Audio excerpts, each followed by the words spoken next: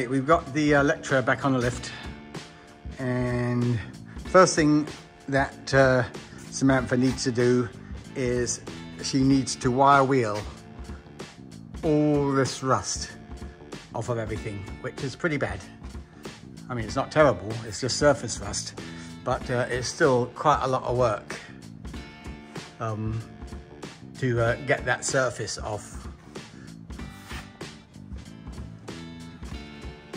And then once that's all done, she can at least prime, well, rust treat and paint the frame.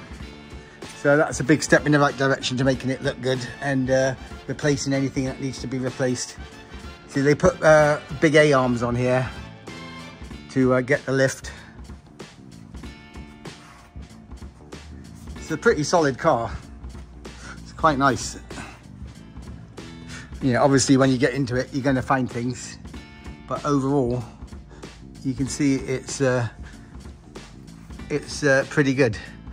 And we're really a big step ahead on this build because somebody already put this on a frame. Supposedly this came put on a 77 Chevy Suburban frame, and they actually did a really nice job doing it. So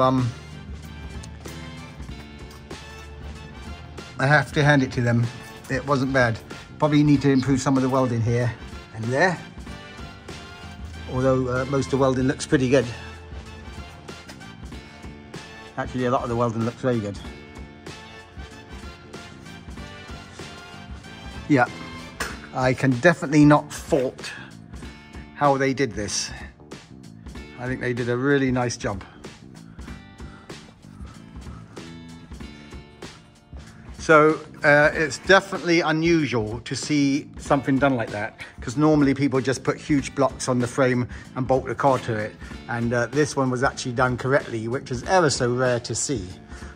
They didn't elongate their wheel wells or anything, but they didn't put big wheels on it. They just had little wheels on it. So it kind of looks strange with the little wheels, but also they didn't put a lift kit on it. So now it's got a lift kit on it and drop spindles, big A-arms and big tyres. Now we need to make that in proportion. That's why I cut out the wheel well there, and we'll fix that once the bottom's painted. But yeah, it's going to be a great project. Great car.